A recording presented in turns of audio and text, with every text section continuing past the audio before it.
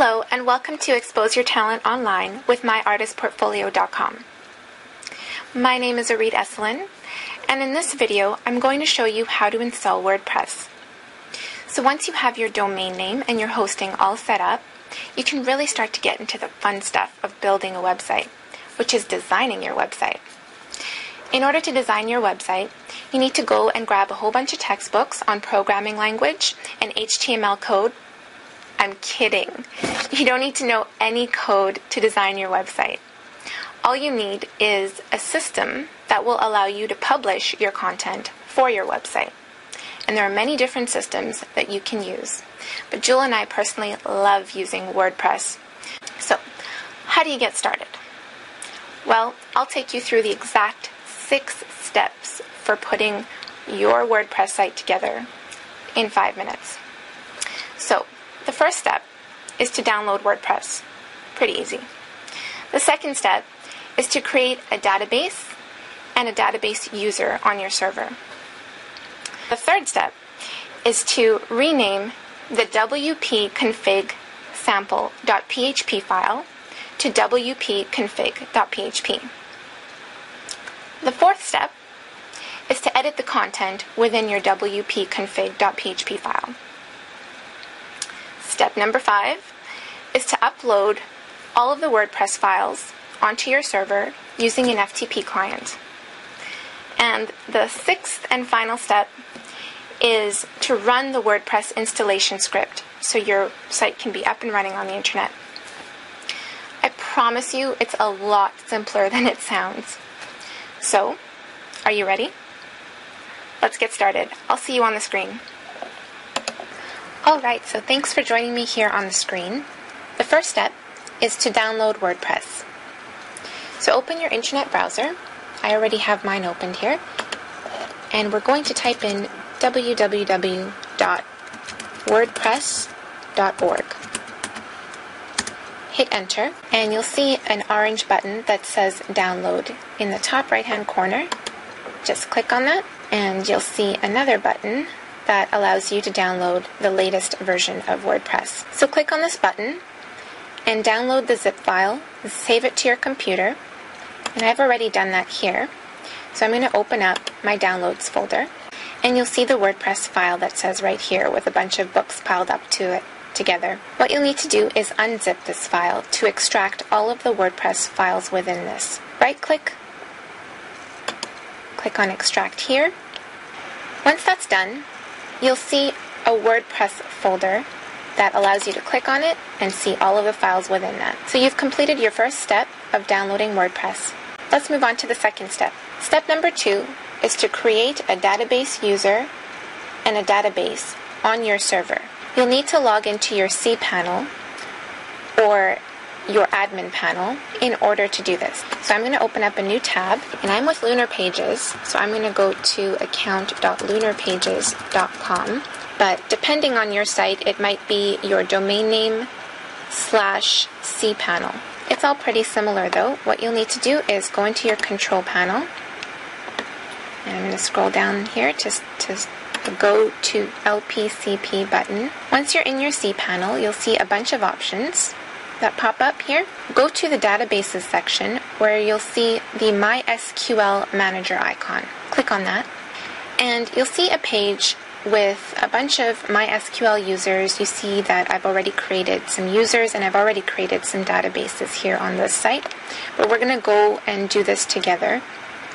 So I'm going to create a new database, and you can do that here where it says create new database. You can choose whatever name you'd like. I'm going to keep it simple and type in WP for WordPress. Click on create, and it'll tell you that the database was just created successfully. So let's go back to the manager, and now we're going to create a user. So you'll see that here, create new MySQL user. I'm going to pick a username. And again, to keep it simple, I'm going to type in WP admin. You're going to be asked to choose a password, so I'm going to choose admin as well. Re-enter your password and hit create, and you'll see that your user was created successfully. So click on back because before we leave step number 2, we're going to have to assign the user that you just created to the database that you just created. So let's scroll down to the page here where it says Grant Access for My SQL User.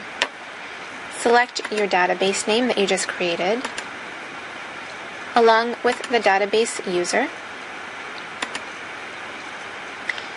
And you can leave the privileges set to all.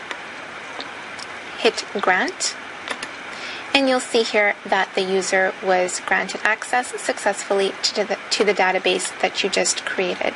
Basically, what you've done in this step is you've created a folder on your server to allow all of the WordPress files to be put under, so you can see your website up on the internet.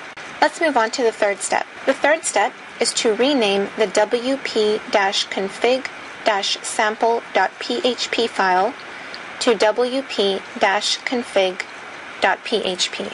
That probably sounds like a lot of jargon right now, but it's really simple, I promise. So go to the folder that you extracted all of your WordPress files to, and I have that all set up here already, and you're going to see a bunch of WP files here. Go to wp-config-sample and right-click on it to rename the file. You're going to want to delete the -sample at the end there and hit enter once that's done. There, that was easy. Step 4 is to edit the wp-config file. So let's open this up by right-clicking. Make sure you choose Open With, and we're going to make sure this opens up in Notepad. So select that program and click OK. Once you open the file, you'll see something that looks like this with a bunch of different writing here. What we're going to do is replace these 3 fields here where it says database name here, username here, password here, and there's a 4th location that we're also going to change. That's the local host right here. So let's do just that. The database name you know from what you created in step 4. So let's go back to our internet browser and copy that information. So I see here the database name we created. I'm going to select that, right-click, click on Copy, and go back to the Notepad. Select the text that says database name here. Make sure to leave the quotation marks around it. Right-click and paste that right in there. I'm going to do the same for the username.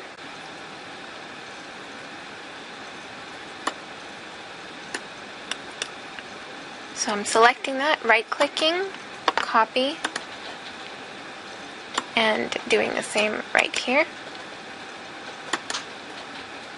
The password I created for the database is the one that you entered in when you created the user.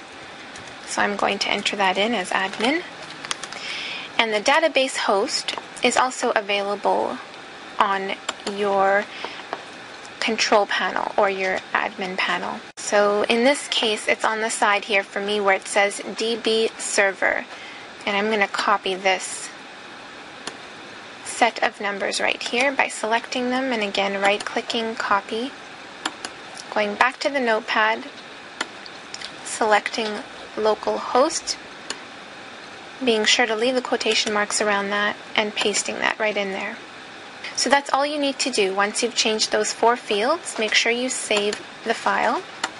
And now you can close that out. Now we're on to our 5th step, which is uploading all of your WordPress files onto your server using an FTP client. FTP stands for File Transfer Protocol, and an FTP client refers to a program that allows you to transfer any files from your computer up onto the server so that they show on your website. So first we'll need to download an FTP client software. And the one that I use and I really like is called FileZilla. To download FileZilla, let's open up a new browser here.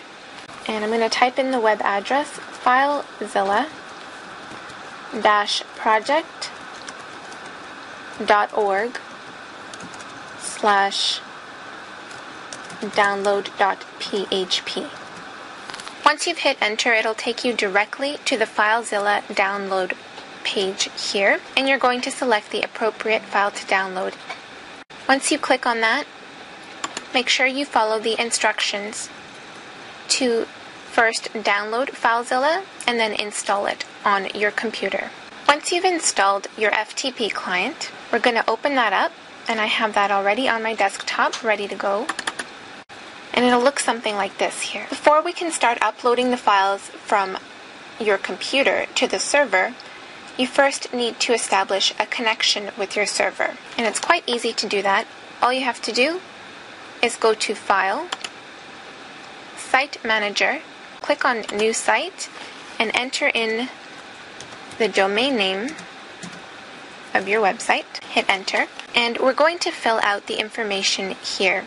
So your host, and then you can leave protocol FTP set as that. Also, the encryption is fine as well.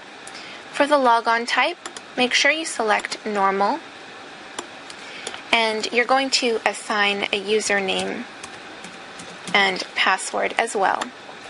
This is just to be sure that your FTP client always asks for a password before transferring files up onto your server, onto your website.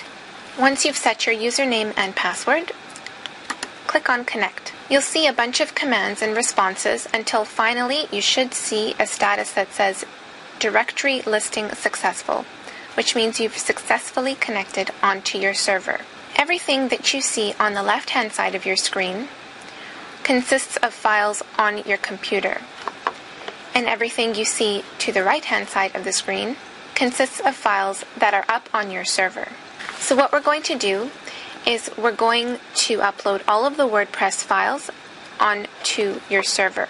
So on the server side, make sure you open up the folder and click on Public HTML, because that's where you're going to upload all of the WordPress files. On the left side here, make sure you find your WordPress folder that you unzipped. In this case, it's already selected for me here. And in order to select all of the files, just click on any one of the files, and on your keyboard, hold down the Control button and press the A button, which will select all of the files for you. Next, right-click and then hit Upload. This just popped up for me here because I've already uploaded the files, so I'm going to click on Always Overwrite. But in this case, for you, because you haven't done this before, you won't see this window pop up, so you don't have to worry about this. And now your FTP client is going to be transferring all of the WordPress files from your computer onto your server. This is going to take a few minutes, so you can go grab a coffee or something.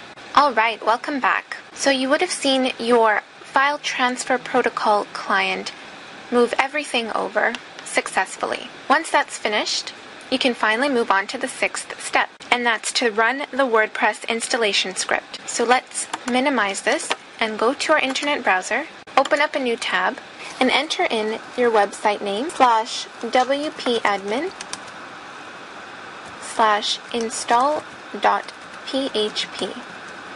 And if everything transferred over correctly and you followed all 6 of these steps exactly as I've outlined here, you're going to see a page that welcomes you to the installation process. All you need to do is just fill out the information on the form here. So I'm just going to quickly do that.